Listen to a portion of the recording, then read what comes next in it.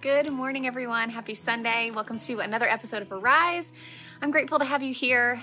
I want to first start off by saying thank you so much for all of your sweet comments on my last Arise about planting the seeds. I heard from so many of you who somehow the message spoke to you, and that's all I want to do is speak to one of you, if that's all that I can do. And so I'm grateful. I'm glad that so many of you got something from that message because it meant a lot to me to share that message as well. So welcome, and let's get started.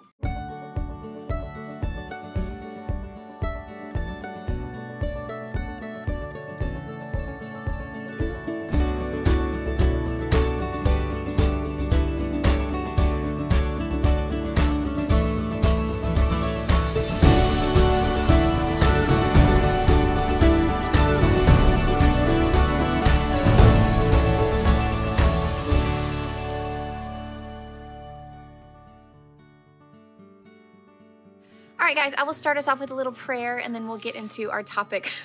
Luna back there. Okay, let's get started. Heavenly Father, I just come to you today just with so much praise and so much worship, God. I'm grateful for everybody watching. Lord, just fill us with your spirit, fill us with your love and your grace, God, and just let everyone know who's watching that they can do all things through you that makes them stronger, God, that your power is made perfect in our weakness, and that you are the God who sees, you are the God who hears, you hear every prayer, you see every tear. Lord, we just give you all the glory, and we're so grateful for your love, God. Help us to get something from this message today, God. Please have your word come through me and touch somebody so that they will want to seek you. It's in your holy and precious name I pray. Amen. All right, friends. Sorry, there's going to be still construction. They're working on the house as usual. I have been thinking so much about spiritual warfare this week, and I had a rough day yesterday, I believe it was, and I just was thinking a lot of negative thoughts and a lot of thoughts, accusatory thoughts toward myself about Riv and about things that we didn't do, or thinking I didn't pray hard enough, or thinking that we made a mistake in a certain decision, or, just all these attacks on my mind. And Granger just had to remind me, you're being spiritually attacked.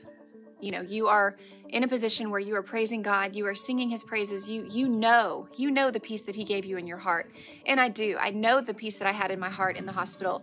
I know that God was guiding my decisions. I know that he was with me. He is with me. He's always with me. And I know that the enemy just likes to steal, kill, and destroy, just like John 10:10 says. And so he comes in when we're a little vulnerable and feeling a little weak. He knows how to get in there. And so I was just feeling that just Satan attack. And Granger just reminded me, that it was a spiritual attack, and it's biblical. And I don't think we talk about it enough in saying that we are at a spiritual war every day of our lives, from the most mundane details to the biggest ordeals that we can go through. It's a spiritual war. I had to remind myself when I get to that place, like, no, God is good. You had the peace in your heart. You know that if River was meant to be here, he would be here. God would have kept him here. And you know that you don't have that much power. We all like to think like we have so much power. If we could have changed this, if we could have changed that. We don't have that much power. Our Lord is sovereign. And if you believe like I do, you believe that he has a hand in everything, and he is weaving this tapestry. And I posted it on my Instagram, The Weaver, the poem that I read a couple of rises ago, that he sees the upper and we only see the underside with all of the ugly threads, and he sees the beautiful masterpiece that he is creating. So we have to remind ourselves whenever the enemy comes in to refocus our thoughts. And so I want to talk about spiritual warfare today because I don't feel like we talk about it enough. And I talked about putting on the armor of God a few episodes ago. It may have been one of my first arises. And it's so important, and I feel like I need to re-say those same things because we have to do this every single day. It is something that we have to actively do every day, is put on the armor of God. For someone far into their faith journey, a quote, seasoned Christian, we still get attacked. We still get attacked by Satan. And sometimes I feel like the more that you are worshiping God, the more that you are praising God, the more that you are stepping out in faith, the enemy attacks even more. So we just have to be prepared for that. In John 10:10, it says, the enemy comes to steal, kill, and destroy. And I think he is doing just that every day. And just with everything that's been going on in the past few weeks, I've tried to stay off of news sites and for the most part, Facebook and things like that. I don't go in and read people's comments on other people's pages anyway, because the enemy is doing what he wants to do. I mean, whenever I do read them, I'm seeing people fighting, families fighting, people defriending each other, for their opinions. And that is what Satan wants. His main goal is to put us against each other and keep us away from God. That is his main goal. And I'm just seeing that it's working, you guys. He's causing families to fall apart. He's causing friendship circles to fall apart. And that is what he wants. And we have to so stand firm and not let that happen to us. Proverbs 29:11 says, "A fool gives full vent to his spirit, but a wise man quietly holds it back." I know there's so many times, guys, when we want to say our opinion and we want to tell people how it is and we want to say what our rights are and all that, but a wise man quietly holds it back. It is so much better to pause, think about things before we say them, because it's just not worth an attack on one of your friends or one of your family that you probably love that person. These little things about politics or religion or everything else that's happening in the world, it's just not worth losing a friendship over or losing a family member over. It's just not worth it. He wants us yelling and screaming at each other because he just sits back and smiles. He just sits back and smiles, and his job is done. He has done what he has come here to do. Another thing is we can't allow the enemy to take up residence in our mind. The mind is so powerful, you guys, and it is like the window to the soul. And if we allow his accusations and his shame and his guilt and his making you feel guilty and telling you all of these things, you're fat, you're ugly, no one's gonna love you, you're a terrible mother, you're never gonna get through this, you're never gonna stop, you're never gonna be able to stop, you deserved what happened to you, or you'll never be able to quit.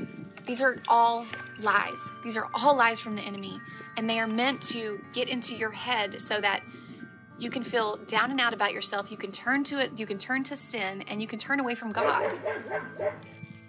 Sorry. We have no defense against the enemy unless we have Jesus in our heart. That is our main defense. We can't have him fight for us if we don't even have him in our heart. If we don't seek him daily, if we haven't accepted him into our hearts, how can we have him fight for us? And we are not strong enough to fight against the devil ourselves. We need the power of Jesus and the power of God, and we need God in our corner. It says in Ephesians 6:12, "For our struggle is not against flesh and blood, but against the rulers, against the authorities, against the powers of this dark world, and against the spiritual forces of evil in the heavenly realms." 1 Peter 5:8 also says, "Be sober-minded, be watchful. Your adversary, the devil, prowls around like a lion, seeking someone to devour." So he just prowls around, seeking to steal, kill, and destroy, seeking that vulnerable mom, seeking that vulnerable little girl or little boy, seeking that friend who feels like another friend hurt them. So he gets into their mind and makes them think, well, she never liked you. She did this on purpose. And he just makes us think all these thoughts that are just not true, probably about another person. And it makes us just go deeper and deeper and deeper into states of depression and anxiety and fear. How can we fight these attacks? First off, the main thing is accepting Jesus, is accepting our Lord and Savior into your heart, because without him, we don't stand a chance. We just don't. Repent, turn away from sin, turn away from those negative things that you're doing, and run back to God. I don't know if you are far away from God. I don't know if you are brand new to this faith journey, but just hit your knees and turn to him, because he is there and he is waiting for you, and he is trying to reveal himself to you, and he wants you guys there, and he will fight for you. All you have to do is be still. Pray. Pray, pray, pray, pray, pray, pray, pray, pray. This is what I do when I'm feeling attacked. Just like yesterday, I immediately stopped. I immediately prayed after I cried. And I just prayed for God's wisdom and God's truth, and for him to fill me and fight for me. And I just, it's a matter of surrender. You just surrender and say, Lord, I can't do this. I need these thoughts gone from my head. I need your help. I know what your word says, and your word is truth. And open my eyes. Help me to fight against the schemes of the devil, and help me to fight against the spiritual warfare that's going on in my home or my family or my school or my work.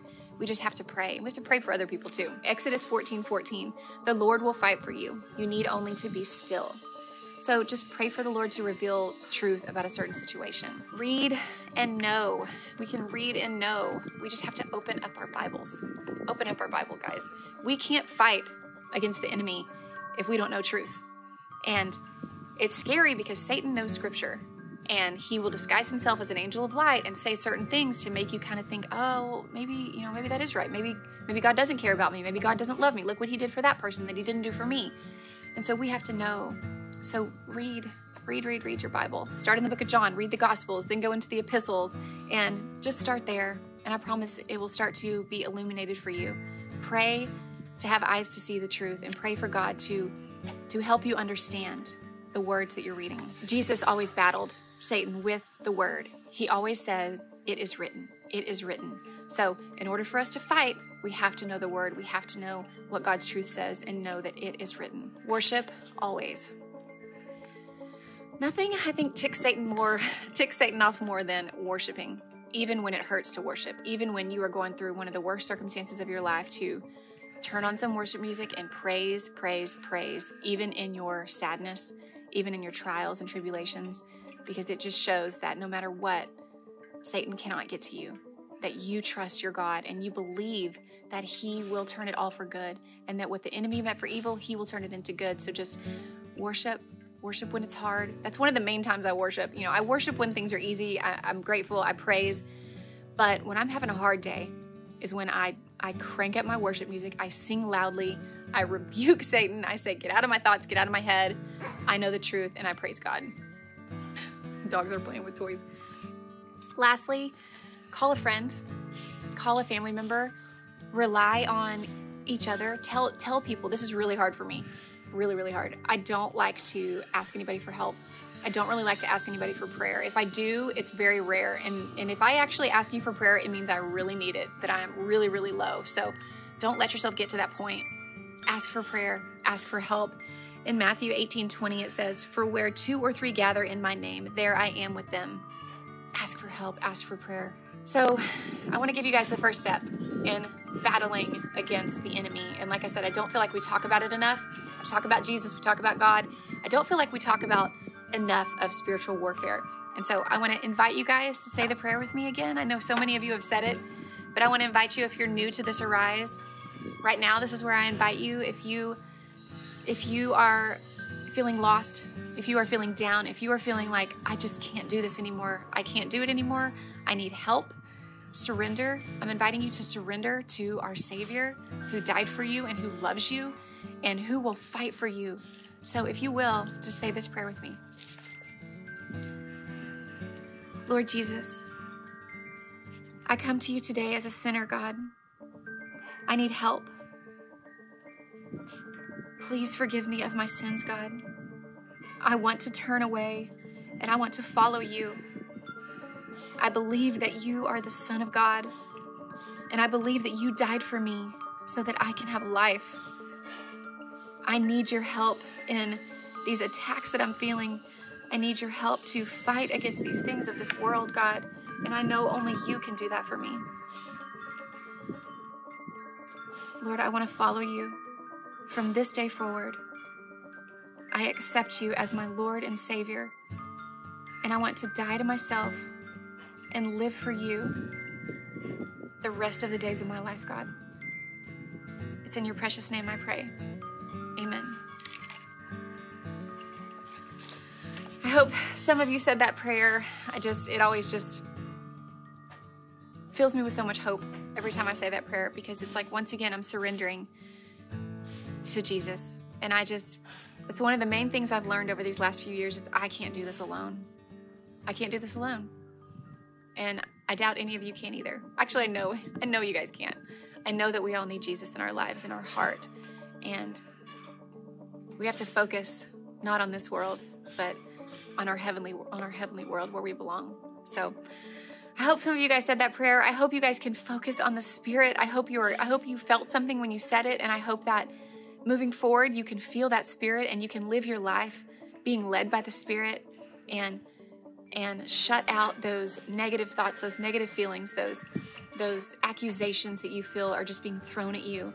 We are in a battle, guys. We got to put on our armor every day, and I just hope that we can all come together, pray for each other. Comment below if you need anything for us to pray for you about. That's what we're here for. I'm grateful for our little small group. I thank you for watching, and just know that you are so chosen. God loves you so much, and Jesus wants you to be a part of the kingdom and accept him into your heart. Have a great week. I'll see you next time. Bye.